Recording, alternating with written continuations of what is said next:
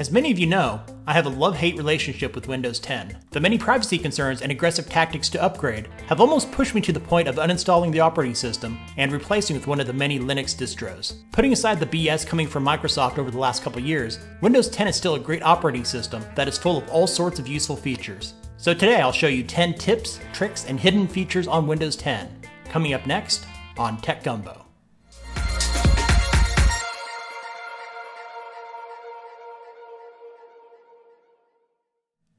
The tips here at the beginning will be some of the easier ones, with more advanced tips for power users near the end of this video. Some of these were recently rolled out with the recent spring edition of the Windows 10 Creators Update. Number 1. Dark Theme. If you want to give your PC a more stylish look, including a dark theme, you have several options. So first, let's head over to Start, select Settings, then Personalization. In the left pane, select Colors. Here you have several options. You can allow Windows to automatically pick an accent color from your background, or you could select one of your own. You can turn on or off the transparency effects. And finally, for the dark theme, the default is light. So to switch it to a dark theme, just select dark. I personally like the dark theme better than light. I also find it's easier on the eyes. Number 2, Game Mode. If you're a PC gamer running a lower spec system, Game Mode just may help you out. It allows more of your system resources to be allocated to your game, which prevents background processes from disrupting your experience. You could use the game bar while in game to turn this feature on, but there is an easier way. Just go back to Settings like we did in the previous tip. So Start menu, Settings, select Gaming. In the left pane, select Game Mode, and then just select it to turn it on. This also works with non-Windows Store games too. Number 3, Storage Sense. Over time, your PC can fill up with needless junk without you knowing it. With the latest Creators Update, they added Storage Sense, which will clear out unneeded temporary files and files in your recycle bin more than 30 days old. While in Settings, select System. In the left pane, select Storage. Then select it to enable the feature. Select Change how we free up space. I'd leave these options turned on. Hopefully they add more options to Storage Sense in the future. Number 4, Nightlight. This is one of my favorite new features.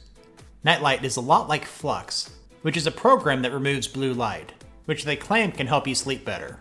To activate Nightlight, in Settings, select System, then under Color, select it to turn it on or off. If you're running a multiple monitor setup, this will turn Nightlight on or off on all monitors. If you select Nightlight Settings, there are several options to customize the experience. You can adjust the color temperature, you can set Nightlight to only operate during sunset to sunrise hours, or you can set your own hours.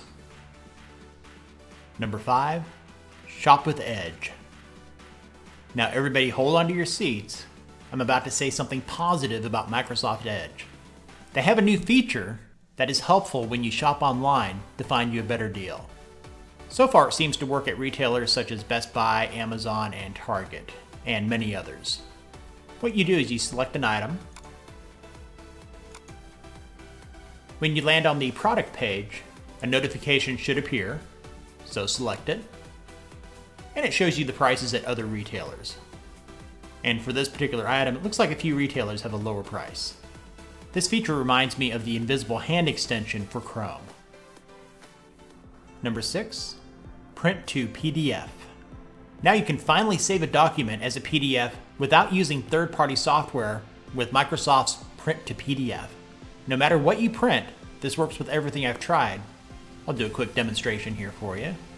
So I'm in Chrome, I'll select Print, and select Change, then select Microsoft Print to PDF, then select Print, and you'll be able to choose where you want it saved. And this is what the saved document looks like. Number 7, Virtual Desktops. This is a feature that's been available on Macs for quite a while. Virtual desktops allow you to have various virtualized versions of your PC's desktops. To create a new virtual desktop, select Task View, then select the plus sign to add a new desktop. To go back to your previous desktop, select Task View again, and I'll select Desktop 1. There's now a new way to move open programs to other desktop environments. So select Task View, then I'll just select this open program, and I'll drag it down to Desktop 2. You can also drag it to plus New Desktop to create a new desktop environment. Number 8, EMOJI'S. If you're on a smartphone, using emojis is simple enough. One question I get that I didn't realize was not obvious is how do you use emojis on Windows 10 on websites that don't have an option to use emojis? Well, on Windows 10 you have to enable the keyboard. So right-click on the taskbar and make sure Show Touchboard Keyboard button is enabled. You should now see a keyboard.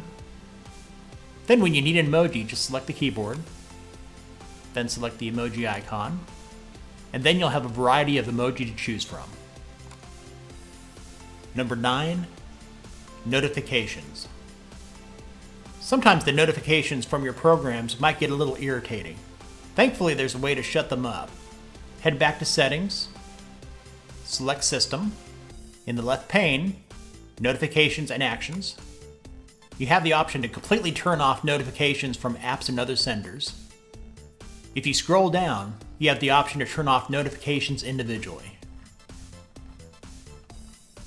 Skype has been bothersome lately, so I'm going to silence Skype. Number 10, GodMode. If you want the ultimate settings control panel, you'll like GodMode. Originally introduced in Windows Vista, GodMode is easy to set up. Just create a new folder,